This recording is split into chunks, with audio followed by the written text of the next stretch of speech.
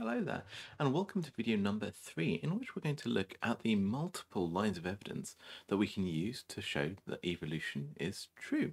So, building upon some of the philosophical questions that we saw in the last video, we're going to be looking here at the evidence for natural selection and evolution, and how well supported a theory this is. So, what lines of evidence can we use to support evolution? Well, there are there are myriad lines of evidence that we can use to support evolution. The first one that I've highlighted here is the fossil record. The fossil record provides us with a wealth of evidence for evolution because the history of life on Earth is recorded in rocks, and we can follow lineages through layers of rock as they evolve. We can thus watch evolutionary processes through time on both a large and a small scale. I've put a couple of examples on this slide. On a large scale, we can see big transitions such as the evolution of birds from within the dinosaurs. The fossil record, which is quite complete for this transition, shows us the accumulation of changes as this occurs. The modifications of the forelimbs and the evolution of flight feathers, such as those shown in this reconstruction on the bottom right here, as well as the changes to the skeleton, which are summarized on this diagram on the left here, as well as larger brains and changes in gait based on the limbs and the development of the beak, are all recorded in the fossil records from within a group of the dinosaurs to what we recognize as the first birds. But we can also see this on a smaller scale. So on the right hand side, you can see some examples of microfossils with time running from the bottom through to the top here, and some lines here that show differences in shape and disparity. That's the range of different morphologies within a species of foraminifera. This is a single-celled organism that creates calcium carbonate shell that's called a test, which we'll be meeting in the last video for this series of videos, in fact. And here you can see a gradual change in shape through time within this single lineage of organisms. So in short, we can see the impact of evolution at multiple scales when we look back into geological time. And of course, I'm a paleontologist, so I would say this, but the fossil record, I think, is unique in the timescales along which it allows us to observe evolution. But we're not just limited to the fossil record. The theory of evolution was proposed before we had the understanding of genetics that we have today. For example, Charles Darwin had no idea about the existence of DNA, and indeed for him, how variation was passed on between generations was a major outstanding question for the veracity of his idea, the theory of evolution. All of the discoveries we've made in the realm of genetics since that point have completely supported his idea of evolution by natural selection. On the left, I illustrate this with a rather old paper from 1984 that shows a diagram showing how closely related different primates are. From humans are here, and we've got chimps, gorillas, etc., etc. This shows the relationship, and on the bottom here, you can see the sequence similarity of their DNA. So how similar the DNA sequences are to each other. And you can see, for example, that the two chimps in this analysis have the most similar DNA. The next most similar is the sequence of humans and chimps, then gorillas relative to chimps and humans. So as you can see, there's this kind of nested similarity of DNA that supports the idea that each one of these different groups, things that are called clades, which we'll learn about in our phylogeny lecture, are more similar to each other than they are to everything else. And this all supports this idea of evolution. Indeed, we can actually use that similarity to infer evolutionary histories nowadays, given that this is such a well resolved picture. And it's something that works on many scales. On the right-hand side here, this tree, you can see a tree of vertebrates in which the lengths of the branches on the tree show the amount of genetic change between any two species. So between a dog, human, and a mouse, there is, and elephant and armadillo, there is a significant amount of change between those organisms and opossums, for example. So this and many other discoveries we have made in the world of genetics provide excellent evidence that evolution is taking place. And in recent years, we've been able to do this on a bigger scale than ever before due to something called high throughput sequencing. It's a real growth field which over time and time again reinforces our view of evolution as the correct answer to explain biodiversity. We can also support the existence of evolution through biogeography. Now, we cover this in another series of videos on this course, but if you've already watched those, or you've sat through the lecture, we know that biogeography is the distribution of organisms through space. And that provides excellent evidence for evolution. And that's because we find organisms in places that make sense in light of the evolution of those groups and their geological history. So an example on the left-hand side here is Hawaiian crickets. If we, say, use the DNA to build the tree of life for this group, again, we'll learn about that in our lectures on phylogeny, we find that the earliest branching group is found on the earliest island in Hawaii. Then we find that the other groups share a common ancestor that's about the same age as this younger island here. And it looks like this younger island has then eventually been the source for crickets that went on to live on the purple, blue, and red island in one grouping, and the blue and red island in another grouping. So all of this makes sense given the age of the islands, coupled with this evolutionary tree we can recover. We see this pattern in deep time too, as we've learned in quite a lot of detail in the paleobiogeography videos. The study of the distribution of fossils essentially makes sense in deep time on the scale of continents based on what we understand of past continental configurations. Sometimes we do explain these by the distribution of fossils, but they're explained by a large number of other lines of evidence, such as paleomagnetism or the way the continents fit together, for example. And all of this builds this picture of evolution occurring deep over geological time. There are also many examples of suboptimal or very kind of poor arrangements in the natural world, but which makes sense in the light of evolution. And they make sense in the light of evolution if we think of this as incremental changes to, or kind of the tinkering with, of organisms and morphology. A very famous example is the recurrent laryngeal nerve. So this is a nerve that controls our larynx, our voice box, allowing us to talk and swallow. I'm using it a lot as I speak to you right now. And in humans, it loops down from the brain, around the aorta in the heart, and back up to the larynx. That's an example of really poor design. It's tens of centimeters longer than it actually needs to be to do the job that it's doing in humans. And if we take something with a very long neck, for example, a giraffe, shown on the right-hand side here, this single nerve is meters long, going from the brain all the way down and then back up to the larynx. Why might this be the case? Well, in our ancestors living in the ocean, we were fish-like creatures, and this nerve lined up with a blood vessel. Both this nerve and this blood vessel were associated with a single gill. During the course of evolution, this vessel moved kind of downwards relative to our body plan today, I guess it makes sense to say, and the nerve had to remain behind it. So the nerve can't cross that vein without breaking, and breaking that nerve is maladapted. But it was still needed, the nerve, to connect what was a gill arch and ultimately became the larynx to the brain. And so over the course of several hundred millions of years of evolution, as this vein moved down, the nerve has looped longer and longer, in the case of the giraffe, very, very, very long way round, to do the job that it needed to continue doing to not be maladapted. Interestingly, this nerve actually has cells which travel its entire length. So in a giraffe especially, that is one very big cell.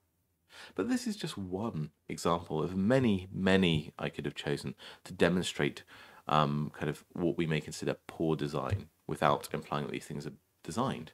If you want to learn more, learn about our eyes versus those of cephalopods, for example, or any form of vestigial trait. So there are a large number of imperfections that support evolution. We can also do experiments in evolution to try and understand the process better, and that allows us to formulate and then test hypotheses, which is really, really valuable. Many experiments with evolution use bacteria. These have advantages in that they have a faster generation time than complex organisms, such as animals. A very famous example of a bacterial experiment is called the Long-Term Evolution Experiment, or LTEE, which we'll meet elsewhere in our lectures for this course in the context of adaptations. But this has shown us many interesting things about the nature of evolution. So this is an experiment where essentially a population of bacteria is moved to a new plate of agar jelly every day and has been moved between plates of agar jelly every day for the last 27 years now. I think it started in, I believe, 1988. Anyway, so it's been going for a while. And this allows us to study evolution in this group. And what it's shown us is that, for example, I've got 4 points here. In the absence of environmental change, the rate of fitness gain declines over time.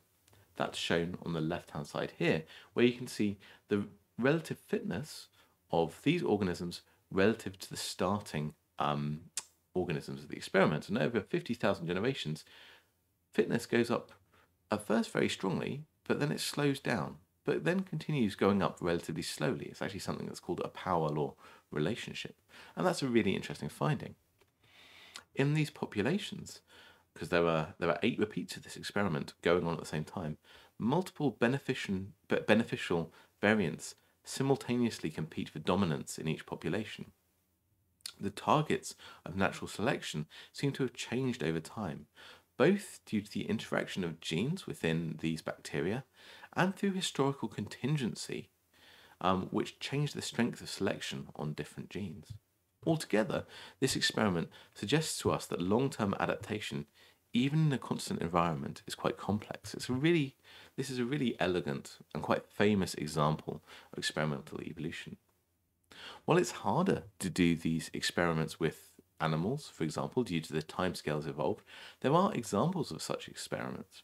One super cool example has been running for the last 60 years and is led by a team of Russian geneticists, at the moment being led by Lyudmila Trut.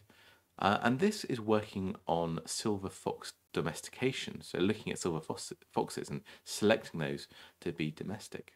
It has identified, for example, many of the traits that we associate with domestic animals. These are often placed together into a kind of a suite of traits called domestication syndrome, which we actually covered in Evolution 101. Examples of those include floppy ears. This is Mechta, which is the first domesticated fox to have floppy ears in 1969, and juvenilized facial characteristics. This has resulted in an interesting debate about the nature of domestication syndrome in recent years, as well as insights into the developmental mechanisms at play. You can see an overview of the experiment in this paper here, and you can see some of its impacts in terms of our understanding of domestication syndrome in this paper here, if you so wish. But it's a really good example of experimental evolution with animals.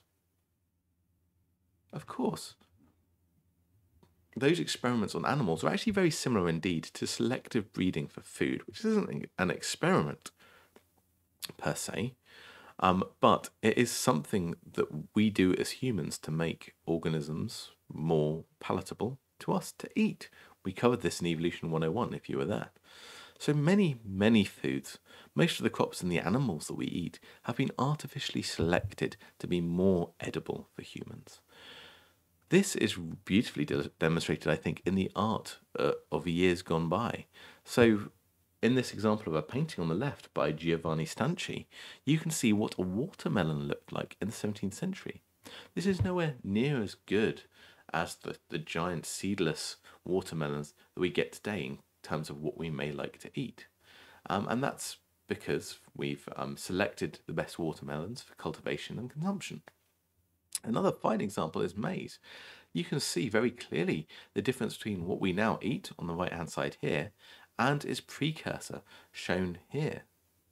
So I should highlight, of course, that this is not a natural process because humans are involved, but it follows many of the same principles as natural selection. It's just that it's humans guiding that selection in these examples, and they select the traits that they value. We select the traits that we value in food. So that supports evolution as well. And of course, none of these lines of evidence are happening in a vacuum. In all systems that we've ever studied in terms of life sciences, there are multiple independent lines of evidence to support the theory of evolution. And that makes this a very, very compelling theory. When we have multiple independent lines of evidence that are agreeing on a conclusion, this is something that we often call consilience in science. So, as an example, these are members of a group called the arthropods. They're united by having jointed limbs, exoskeletons, and a large number of other shared derived characteristics. And we have independent lines of evidence that these are more closely related to each other than they are to any other animals. So you can see the major living groups here: insects, myriapods, that's centipedes and millipedes, and their kin, crustaceans, crabs, prawns, and lobsters, and arachnids, chelicerates, and their kin on the left-hand side here. And these four groups all share these features. So there's evidence that they're more closely related to each other than they are to other organisms based on their physiology, but also based on their morphology, their anatomy. That's supported also by their genomes, which we sequence many of these now. It's supported by the biogeography of the group and by their molecular biology. So there are many lines of evidence supporting this as a grouping, and all of that is in turn supported by, but independent of, the fossil record of this group.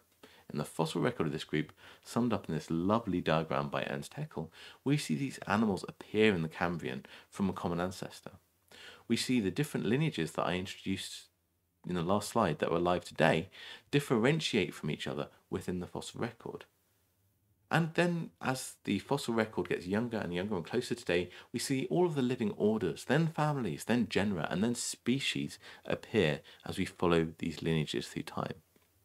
That's about as compelling as evidence can possibly get for any scientific idea. Despite the compelling nature of that evidence, there are, of course, still people that do not accept the evidence that I have presented to you today. A prominent example, I could have chosen several others, but a prominent example are the creationists within the United States of America. So this shows a poll of the US population by Gallup, showing that the majority, I suppose, for a high 40% of Americans believe that God created humans in their present form. So although this group are by no means the only group of people whose ideology doesn't sit necessarily happily with the reality of evolution, I note that creationists are themselves fairly broad in their beliefs in terms of what they believe about how life did originate.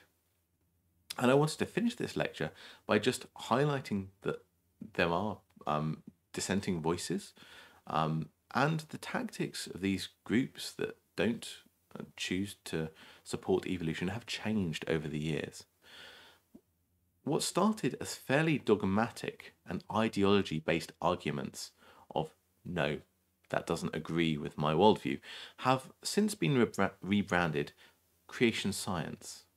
With this, there was a shift from trying to ban the teaching of evolution outright to teaching creationism alongside evolution.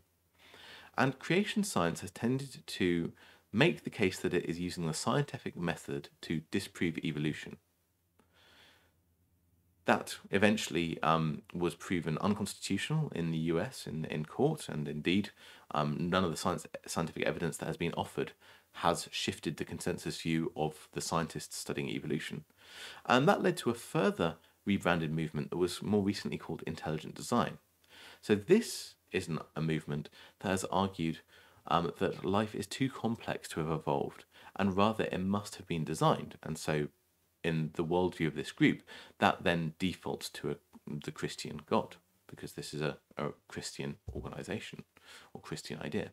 And a famous example of this that they've used to try and disprove evolution and to demonstrate irreducible complexity is the bacterial flagellum. These long things that are shown emanating from this bacterium on the left-hand image here. So these bacteria use a flagellum to propel themselves to move.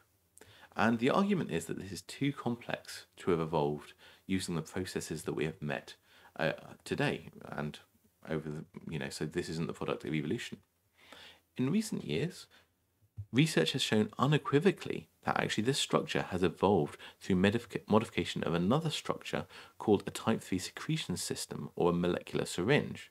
You can see the building blocks of a flagellum in the middle here, and the building blocks with the related structures labelled or colour-coded in the same colours of an injectosome, or a type 3 secretion system, on the right-hand side here. This secretion system is present in some really nasty bacteria, where it's used to inject proteins into often eukaryotes, so more complex, I suppose, if we can use those words, cells. And the idea is that these proteins will subvert the host's cell biology to the bacterium's advantage. And so actually this idea of irreducible complexity shone a light on something we didn't understand fully, and lots of research has gone into now fully understanding that, and shows a naturalistic explanation for this feature. And since that point, the teaching of this has now been considered in breach of the US Constitution.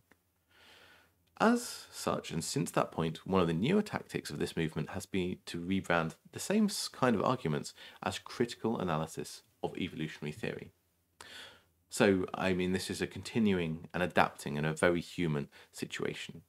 So bear in mind that I presented in this video lots of lines of evidence that very, very strongly, in my view, support evolution, and that there are movements out there who, on the basis of a number of generally ideological belief systems, choose not to believe that the evidence that I've shown you is true.